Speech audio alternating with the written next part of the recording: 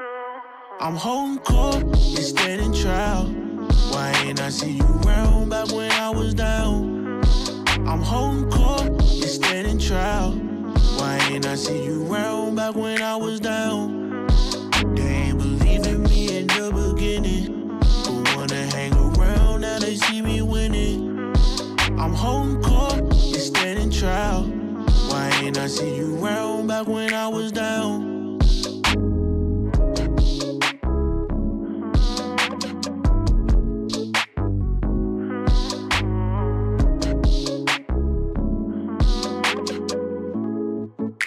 What's up, world? It's your boy Big Court from the Holdin Court podcast. Today's episode is sponsored by Uncle P's Pancake and Waffle Mix.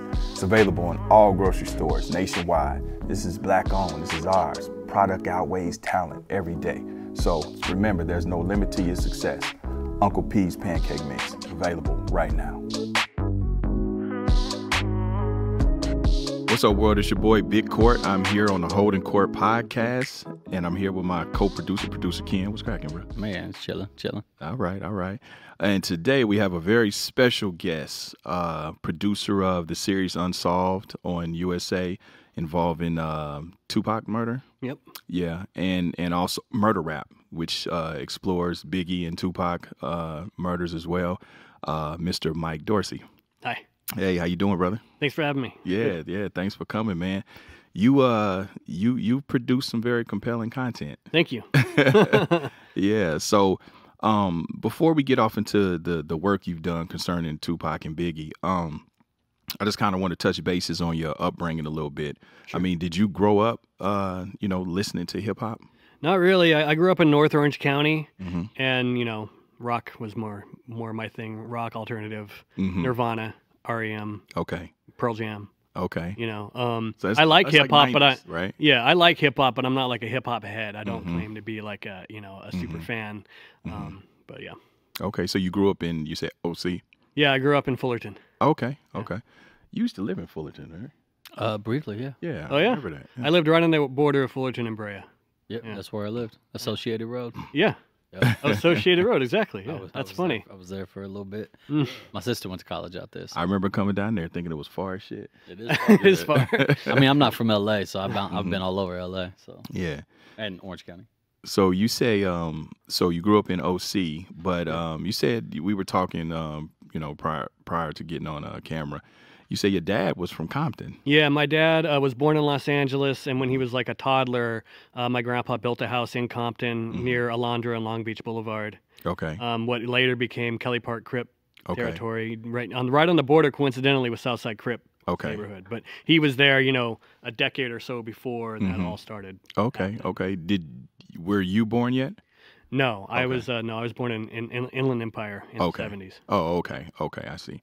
So, so your dad had roots in Compton, Right. And ironically, years later, you would start doing work and do investigative work that would lead you right back to Compton. Exactly. It's very, very strange. In fact, when we filmed Murder Rap, we went down and filmed kind of around the Southside Crip neighborhood, and I swung by and looked at my dad's old house just to see it because I had never seen it before. Wow. But You had never been to Compton previous to that? I don't think so. I don't think I had. No, I mean maybe just passing through. But if you go to Compton because you're going to Compton, there's Right. you don't really pass through it to Right. go anywhere else.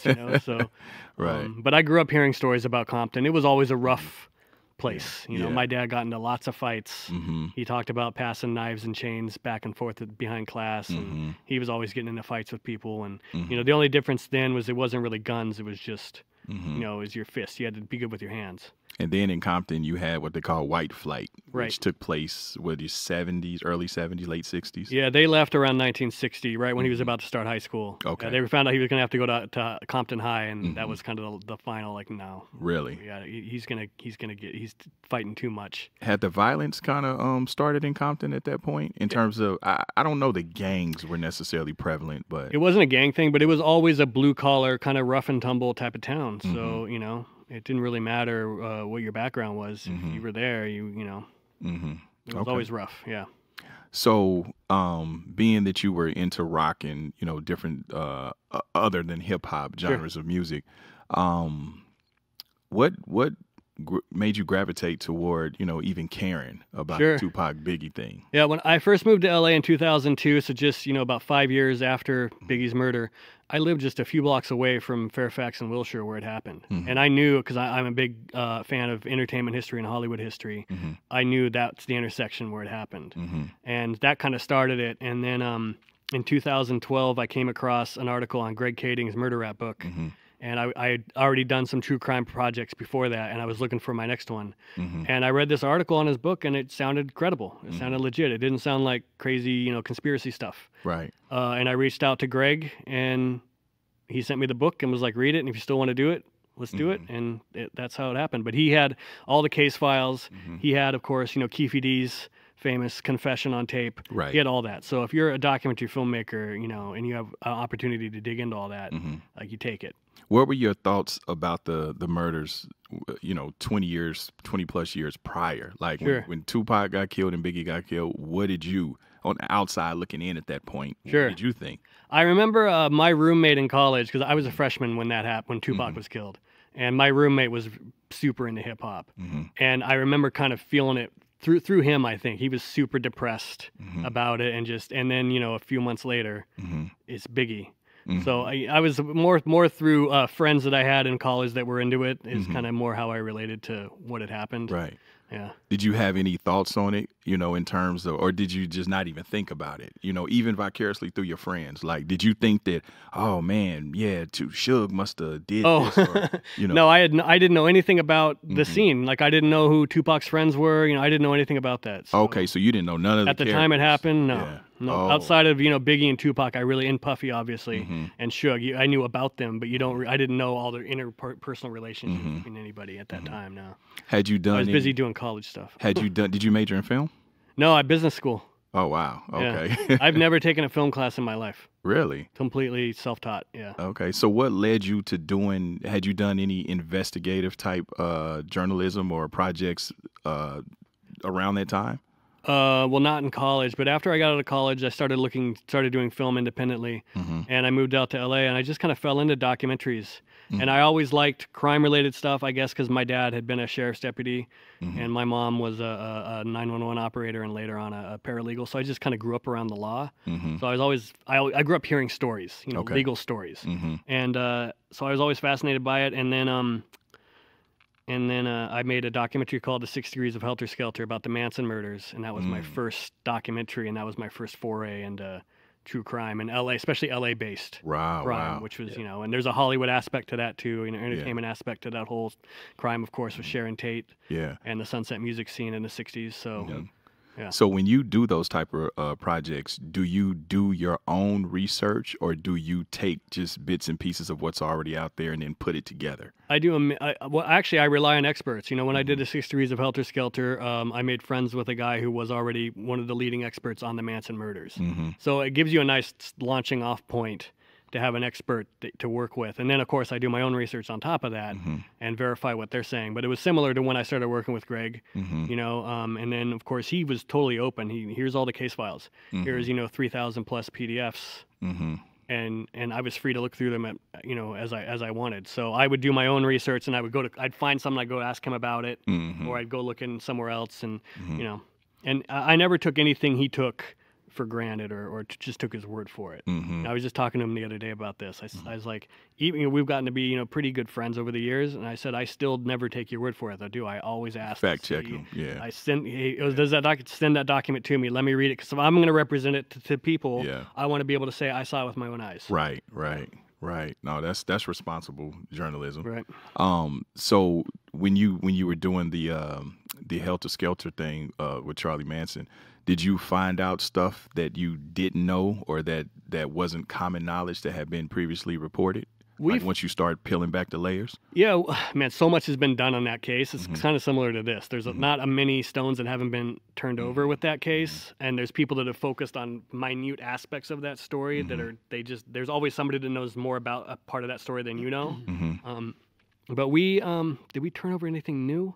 I don't know so much as we presented it to get people in a one package in one place where it hadn't been presented before. And we focused a lot on locations where things had happened. So, Okay. yeah. You know, I'm curious. Refresh me because Sure. I was because that happened in the '60s, right? Yeah. Okay. What precipitated that whole crime? I mean, it was what was that? Crazy. It was crazy. So Manson had a hippie, a commune, basically a hippie cult. Right. He was up at Spawn Ranch, kind of in the Chatsworth area, and he basically was doing a lot of drugs and had a lot of girls around. And he was a career criminal. He'd been in and out of the system since he was a youth. A juvenile, and he was, dealing drugs and running girls, and that's just who he was. He was a manipulative person, but he wanted to be a rock star, and he made friends with Dennis Wilson, the drummer for the Beach Boys, and ended up kind of crashing at his house uninvited for a period of time. And the Beach Boys are trying to get him out, and Dennis Wilson thinks he's actually a decent musician, so Dennis Wilson takes him up to the Cielo Drive house where the murders ended up happening. But at the time, a guy named Terry Melcher, who was Doris Day's son, is a big music producer. He was living there with his girlfriend, Candice Bergen, the actress. And so that's how that address got into his mind. He starts going up there to play music for Terry Melcher, hoping to get a record deal. And Terry's kind of like, here's $50, like, good luck to you. Well, Manson interpreted that as a down payment on a record deal. See, all this time I thought that it was random. It sort of was. Yeah. So then he goes up there. Months go by. Terry Melcher moves out of the house. Polanski and Sharon Tate move in. And Manson doesn't know that. So he goes up there one day looking for Terry Melcher again. And he gets told they don't live here anymore. And he supposedly claims that when he went back to Spawn Ranch after that, he said that they treated him like dirt. That they didn't show him their proper respect. And so what actually sparked the murders, I think, was... they went to try and rob a musician in Topanga Canyon who they heard had done like a drug deal or had money or inherited money, or maybe there had been a drug deal gone wrong. It was something like that, but he didn't have the money. So they held him captive for several days, and then they ended up murdering him. And a few days later, Bobby Beausoleil, who was Charlie's right-hand man, he was a really good musician, he got arrested and charged with the murder. So one of the theories is that Manson freaked out about that and wanted Bobby out. So he decided to stage some more murders to look like the murder of this music teacher, so they would think they had the wrong guy. Oh, wow. And so basically he got, Tex Watson and the girls high on LSD one night and said, go up to the house where Terry Melcher used to live and kill everybody in it. And kill everybody all the way down the street, and make it look witchy is the term he used. Squish their eyeballs on the walls, put blood on the walls, make it look really terrible. And luckily they didn't attack any other houses, but they slaughtered everybody in that house. And they did some pretty horrific shit. Yeah, it was awful. Yeah. And Sharon Tate was pregnant at the time, right? She was 8 months pregnant. Wow. Yep. In fact, if they had gotten her medical attention, there's a chance that the baby would have lived. They could have cut it out of her womb, but. Yeah, that's how close she was to. Wow. She had come back from London because she was close to giving birth, and at a certain point they don't let you fly anymore. So, and then there was the La Bianca murders, right, too. Following night.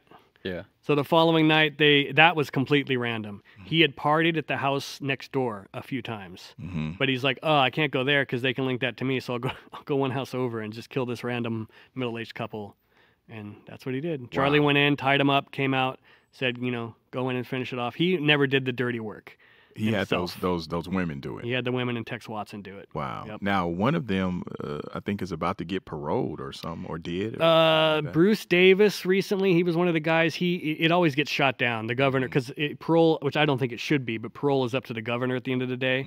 Parole board can recommend it, but the governor gets final say. And what politician, especially a guy who's facing a recall effort, is going to be like, I'm going to let the Manson family out. Right. So I personally believe some of them have done their time. They've been in prison for 50-some years. Yeah. There's others I don't think should ever be let out for sure. Right. But there's a couple kind of side characters that I think are mainly still being held because of they're tied the to Manson connection, the brand. The political part of it. Yep. Okay, so you do that project. And so that was your first investigative type project. Right. Where was that released? That was released by a company called Echo Bridge, and it was everywhere, man. It was in the $6 bin at Walmart for like a decade. It was everywhere. It was so many places. It was at Best Buy. It was on Amazon. All the usual spots. So it did well. Okay. Probably the most successful, as far as selling units, probably the most successful film I ever made. It's the first one I ever did, just because the Manson thing is always, it's crazy. Yeah. And Manson's dead, by the way, right? Yeah. Okay. He just died. He died. Yeah, he died a couple years ago, I think. Okay. So then after you do the Manson project, what's your next project after that? So I made a World War II doc about my grandfather and Buchenwald, the concentration camp, which also had obviously somewhat of a crime aspect to it. There was an investigative aspect. It was about Allied airmen who were shot down, hid with the French resistance, were trying to get back to their bases, got betrayed by a double agent, turned over to the Gestapo, and instead of being sent to a POW camp, were sent to a concentration camp where they were supposed to be executed as terrorists. And it's all about how they fought to survive and get out. So that was my next big project. And you put that out? Yeah. Where that came out through, well, it was a military channel in the U.S. picked it up, and then it went all over. It was networks in the U.K. and Germany and Australia and New Zealand, and yeah, it went everywhere. Okay, so you kind of have an eclectic background. You know, in terms of investigative scenarios and situations. Crime, Hollywood, and war are like my three areas of like interest, I would say. Okay, yeah. And so what ultimately would lead you, because you started murder rap, some 20 years later? Yeah, I started murder rap in around 2013. Okay.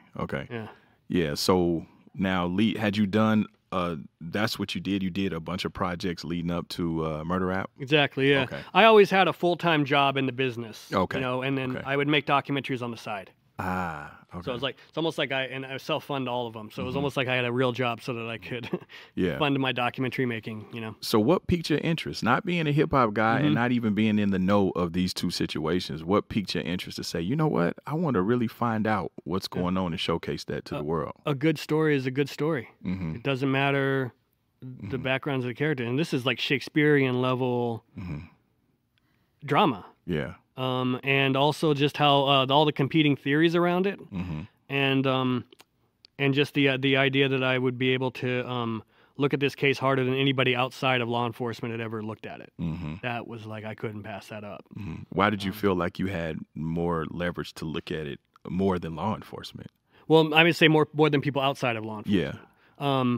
Because I got the case files. Okay. And those are things that, you know, you can't get. Even if you do like a FOIA request, they're not going to just give you all the unredacted, you know, documents and stuff like that. So. Oh, so you got unredacted stuff. Exactly. Oh, damn. You got all the secrets, all the dirt. Yeah. Taped interviews, all of it. Yeah. But I'm very responsible with that. And you know, if you watch the stuff I put out, I always censor names and stuff. And I'm sure I don't. If it's a name on a document that I know has never had any connection to this case in any other way except that one thing they just randomly got mentioned, I don't put that out there because I don't want to put people. Exactly. You know, I don't want to bring that to them. You know. Did you ever feel any looming danger being involved with any of this? Absolutely. Really? Yeah. When Murder Rap came out, I moved into a more secure building because I didn't know what the reaction was going to be. And I knew, you know, some powerful people were going to not like it. So, but I never had any issues. We got one big legal threat was the only thing we ever got. Oh, okay. So you never got any like street pressure or anything like that? No bullets on my doorstep or anything like that. No warnings. Would you had to still pursued it if it had went there?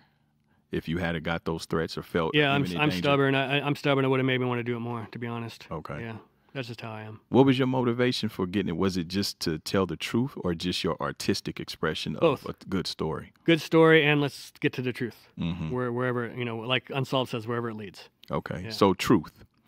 So Tupac, in this situation, Tupac gets killed first. You've had conspiracies. We pretty much know what happened, but when you say truth, what is the unadulterated truth of what happened with Tupac? Per your investigative, you got to see everything that the law enforcement seen and then some probably, and talking to people. What is the truth? Tupac was a loyal person, and he was. If you had his back, I think he had your back. And I think that unfortunately that loyalty is what led to him getting killed because he got involved in a gang beef that otherwise didn't have anything to do with him. But it did involve, you know, his new friends that he had made at death row and these mob pyrus and that he was around. And they had his back, and I don't know what was going through his head that night in Las Vegas exactly, but I suspect, but Orlando Anderson, Southside Crip, a known shooter, had suspected of committing other murders, was described to me by another pyro as basically being crazy almost. Like he would shoot, like the kind of guy that would shoot your house up for nothing. Like, you know, not that he did, but like he was that kind of guy. You didn't know what he was going to do. Loose cannon. Kind of guy. And, you know, like MC8 said in an interview, he said, you know, if you walk up and punch a guy, you don't know if he's killed nobody or if he's killed 20 people.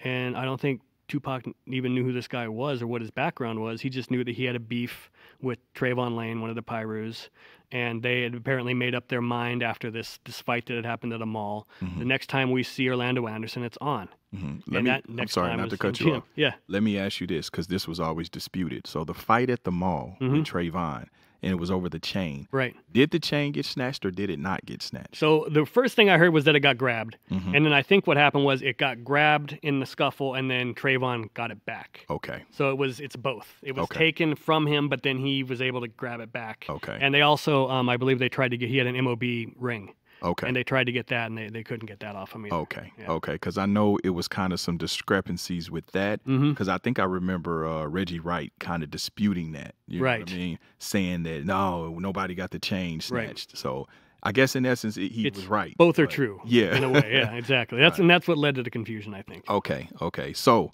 Vegas, Pac steps into a gang beef that has nothing to do with him. Yeah. And, you know, I think Trayvon got unfairly, you know, kind of painted. Yeah, for kind that. of villainized. Like they've made it out that like Trayvon like whispered in his ear like to go fight that guy for him. And that obviously that is not how Trayvon or any of those guys acted. They're not going to tell an artist to go do go fight somebody for them. Right. I think what happened was they all the gangsters noticed Orlando Anderson standing there, and they get together like there he is right there, and Tupac's like, who are you looking at? And that's when Trayvon was like, that's Orlando. That's the guy we've been talking about. And not knowing Tupac's going to spin and go after the guy. And they're like, oh, we got to like catch up with him. And Tupac just took it upon himself.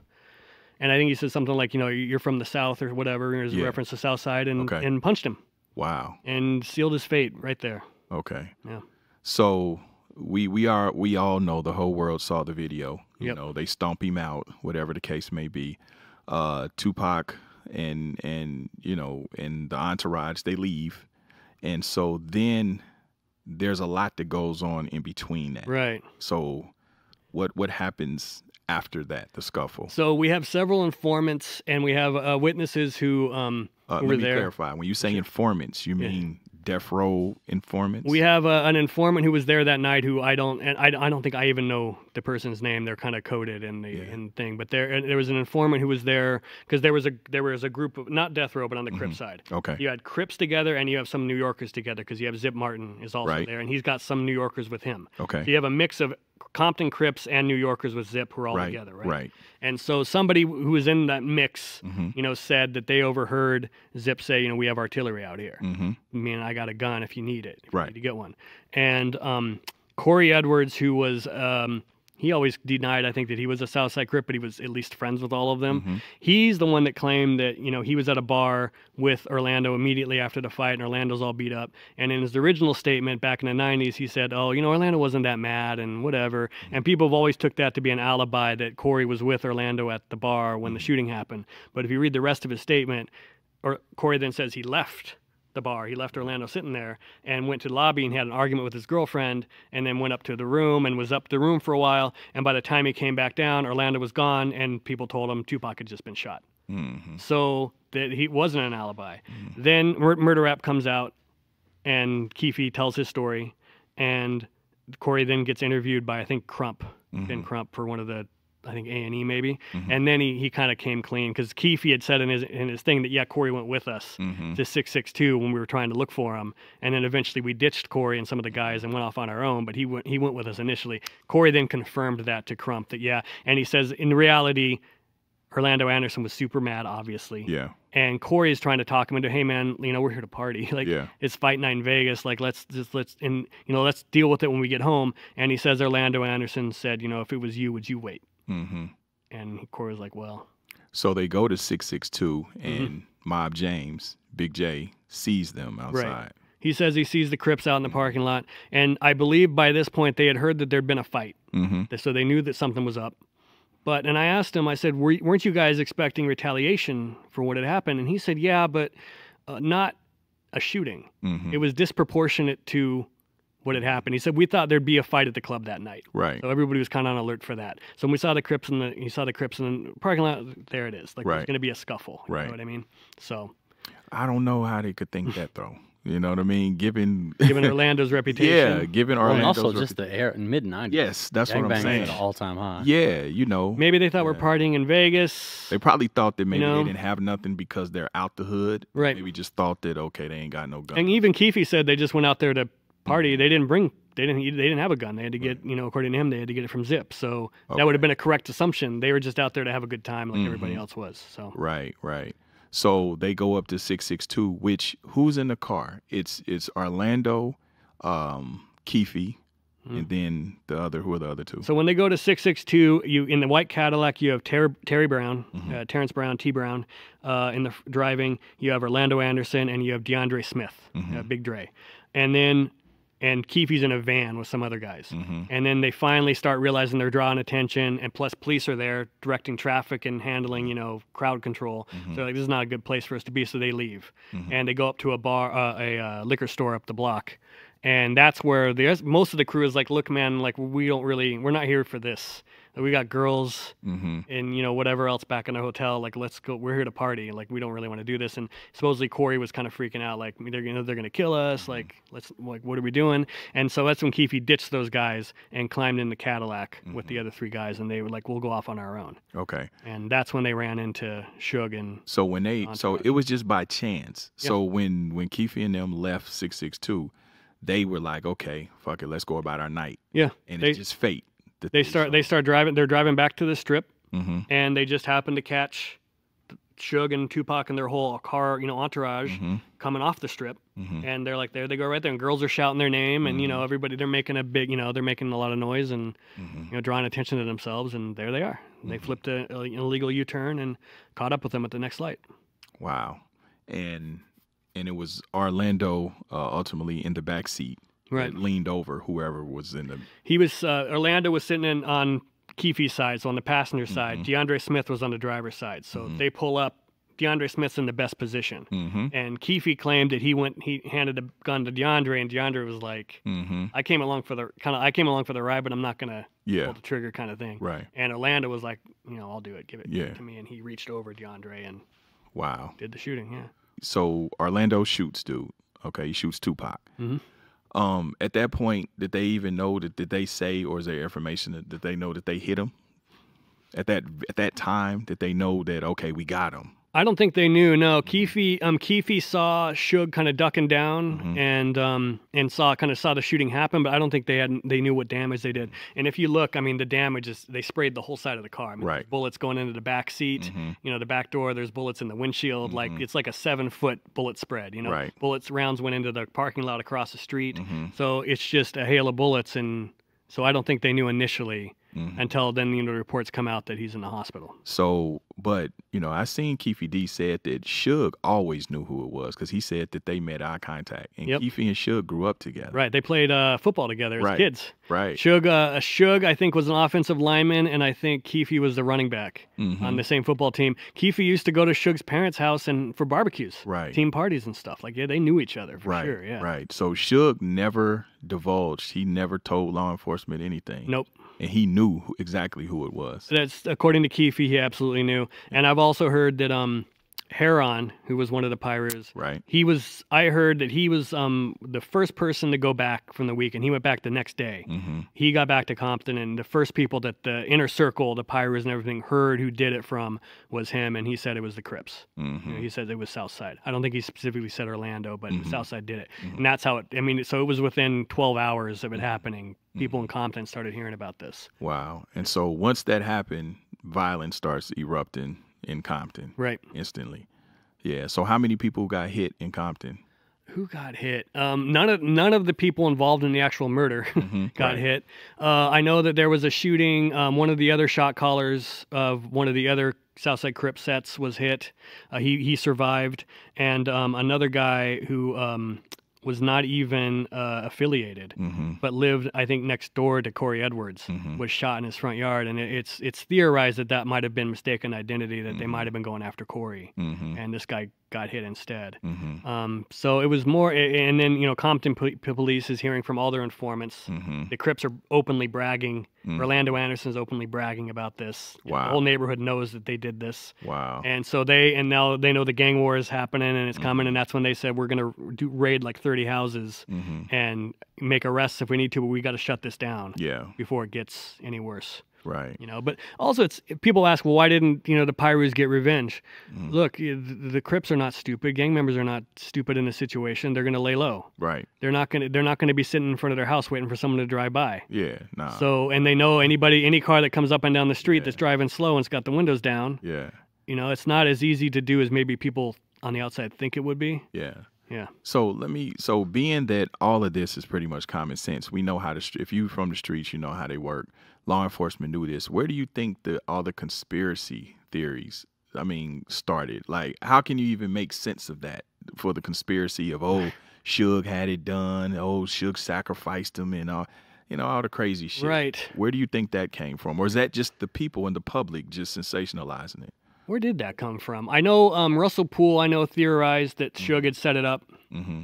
So I think he may have been one of the originators of that theory that it was, which is so silly that Suge would sit in the car next to the guy and be the backstop for all the bullets. I mean, he came that close, inches away from being killed himself. Yeah. In fact, I think one of the shows, like A&E or somebody, they recreated it with like a sharpshooter and dummies, and he instantly killed the Suge dummy. Like it was pure luck that he didn't get hit. Right. Well, he got grazed in the head. And he did. He got. They don't know if he got hit with a bullet or like a part of a jacket or a fragment or a piece of glass or what. But yeah, he was hit in the head and wounded. In fact, Tupac initially after the shooting was worried about Suge. Right. Because he's got blood pouring out of his head. You know.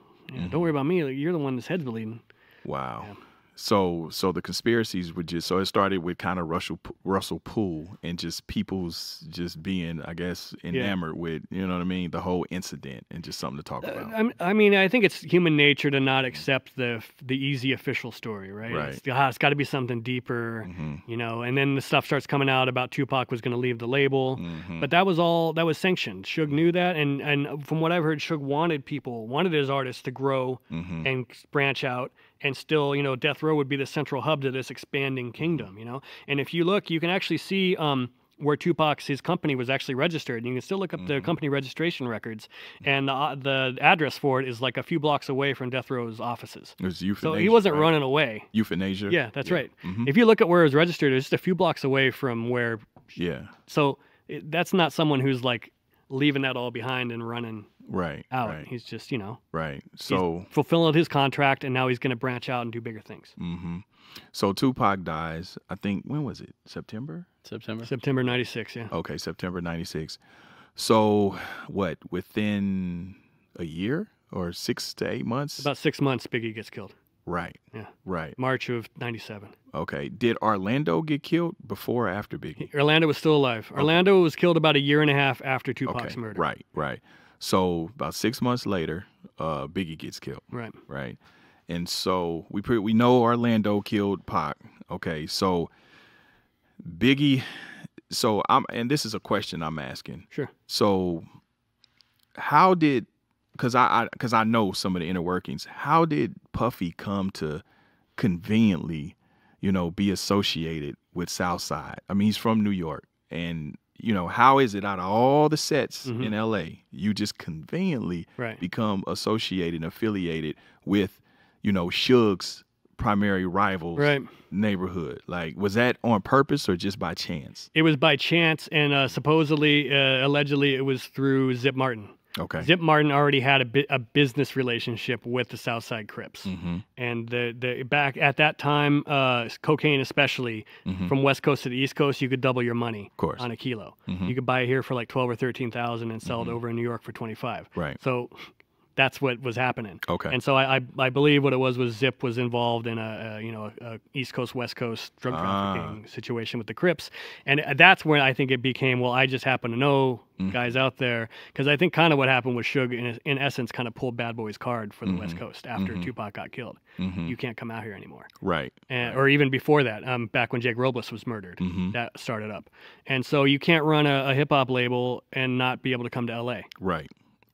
Well, you know, so he had to be able to find a way to come out here, and so I think that's So Puffy elected to, you know, let's align ourselves with these street guys, you know, with Zip. And then through Zip came Keefe. Yeah, Zip and Keefe were the ones that had the relationship. And Keefe claims that Zip would just kind of roll into the neighborhood and say, hey, come on, we're going to the Anaheim or San Diego or wherever. And Keefe would round up 30 guys and they'd all get tickets. And, you know, it was a nice perk for all of them, and they'd go down there. And the point of that was supposedly was that you have your professional security. You could have, you know, the best Navy SEALs in the world. They're not going to recognize a gang member from Compton. Right. They're not from the neighborhood. Right. So I think the idea was to have this extra layer of guys there, what Reggie Wright called homeboy security, that can say, keep an eye on those 10 guys in the crowd. Those guys are not here for good intentions. Yeah. Yeah. So, okay, so now with the Biggie thing. So, okay. So Biggie was being investigated at the time by the NYPD and the IRS. Correct. Why? So as far as I can, I mean, there's a lot of different reasons it could have been, but there was an NYPD detective with their major crimes unit who had him under surveillance in LA in the days leading up to the murder. Right. And his, he claimed that it was based on a raid that had happened at Biggie's home, that it started with a parking violation and blew up into a drug raid because the cop that knocked on his door to say you got to move these vehicles smelled marijuana smoke. And that led to a raid on his house. And they found guns and marijuana and this detective from New York claimed that sounds like a small thing, but in his experience in law enforcement, sometimes little things like that are the tip of the iceberg. And he says if you kind of start pulling that thread, sometimes you find out there's something bigger going on. That's bullshit. Yeah, and so that was his excuse. Yeah, that's bullshit yeah. Because that sounds like some hip hop police shit. Because, that's basically what it was. Yeah, that's right. It doesn't make sense. I think he was like one of those original William Oldham. I think he was one of those original, you know, hip hop cops. Yeah, and who approved the man hours for him to do that? So we find some you know, personal use marijuana in New York. And we're going to, you know, okay the budget to pay you to follow him to LA. That Bad Boy wasn't doing anything out here. They were just promoting and going to parties and recording videos and going on the radio. Like, they weren't... These guys are watching them do nothing illegal, basically. So, right. It was a total waste. It's such a... I mean, you know, I hate to say it. Well, I don't hate to say it, but it is. It's a racial component there, too. Because my thing is, you know, they work, in essence, for Arista. You know what I mean? So, you know, they're being funded by Arista. So if you're going to investigate something, you know, go to the office of Arista and say, hey, what, are y'all paying these people? You know, how are they doing what they're doing, or whatever the case may be? Sure. You know, so that in itself is bullshit. But, you know, I digressed a bit. But long story short, they were out here. Whether it was for legitimate reasons or not, they had him under surveillance. They had him under surveillance the night before the murder outside the Soul Train Awards. In fact, this detective posed as a photographer and got on the red carpet there at the event. Actually, yeah, it's crazy, right? Really? Yep. That's crazy. Over some weed. That's crazy. Even personal. That's okay. And what is he gonna see at a I don't know what he thought he was going to see on a award show. At a red carpet. At a step. You can see some like illegal activity happening in front of all the cameras. I don't understand. Yeah, like, that doesn't make sense. It may have just, although I guess in his perspective, it may have been, let's see who their associates are. Okay. That's usually what it's about. It's let's see who are they meeting up with. Yeah, that's how they try to create conspiracies. Exactly. But even on the step and repeat, you're not going to get like crime associates. Right, exactly. You're going to get whatever celebrities. Exactly. You know what I mean? Right. Yeah, that's crazy. Right. Yeah. So you had all of this surveillance out there. So you have LAPD, you have Biggie security, and we have the IRS and the NYPD all out in this general area. Yeah, you have Inglewood PD officers like Reggie Blaylock who are working security as part of big security. He's just hired gun for the night, and he ends up being a witness to the murder the next night. So you have a mix of Inglewood police officers. You have LAPD showing up to talk to the NYPD guys, like, "What are you doing here? You know, we didn't know you had an operation going on." And you got NYPD and you got IRS, federal agents. So yeah, right. And Puffy and Biggie, they were none the wiser. The team was Bad Boy was none the wiser. What happened was, so a gang detective from South Division in LA finds out that there's a surveillance operation going on because another sergeant who's working the event has been contacted by this guy. So he decides, I'm going to call this gang detective. Like, what are these guys doing here? That guy says, I don't know. I'm going to go down and talk to him.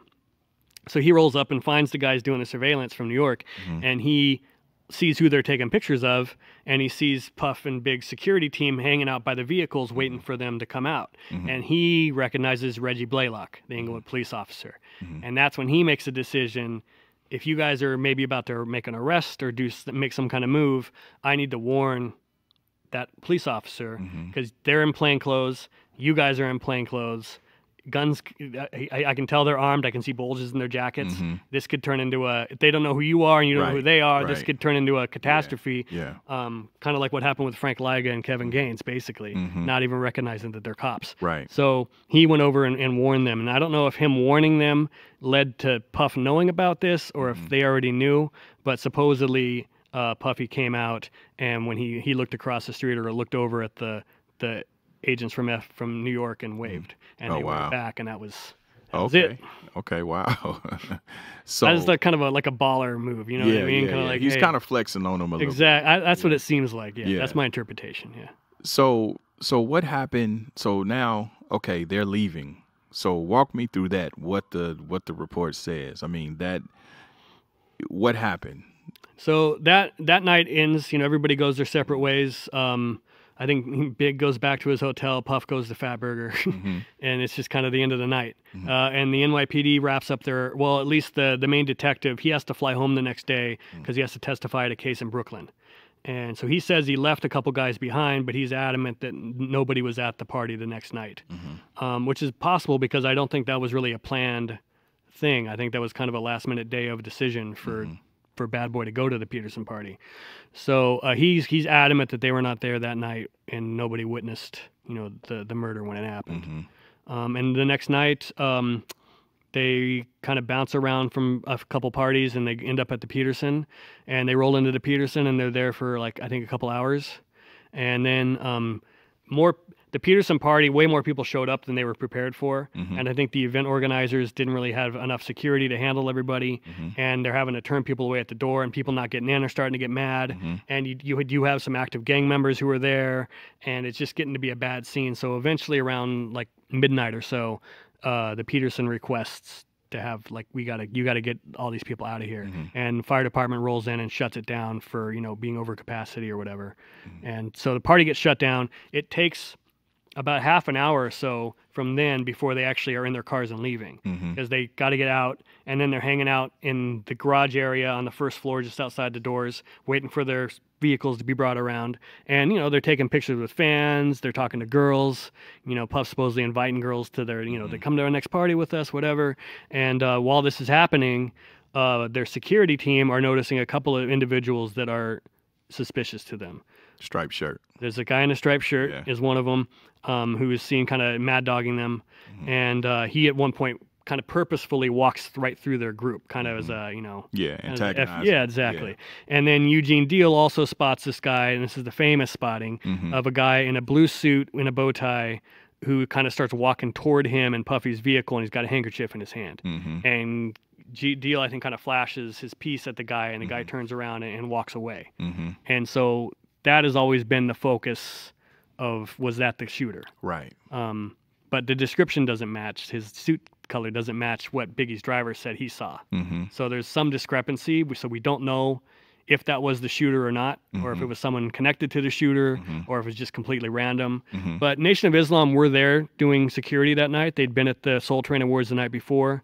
There was the hotel in La Cienega that's now the SLS. It used to be called the Nico. Right. And so their security team there had hired guys, and some of them were NOI, to work with the celebrities that were staying at their hotel. It was like a perk, I guess, to offer the celebrities some private security to go with them. So there were NOI guys there that we know were dressed in this same attire. Okay. So did he see one of them? Was it a random person, or was it someone tied to the shooting? Was it the shooter, or was it somebody conspiring with the shooter? None of that has ever been, proven. On the next episode of the Holdin Court podcast, right? They're in Death Row's backyard, partying 6 months after Tupac is killed, and they think they won. And not Tupac's only that, dead, Suge's in prison, and not only that, you're in Los Angeles. Right. So, people, he could have just been somebody that's just from LA. Sure. Like, hey, right. Y'all the ops. Y'all should be out here. Right. So absolutely.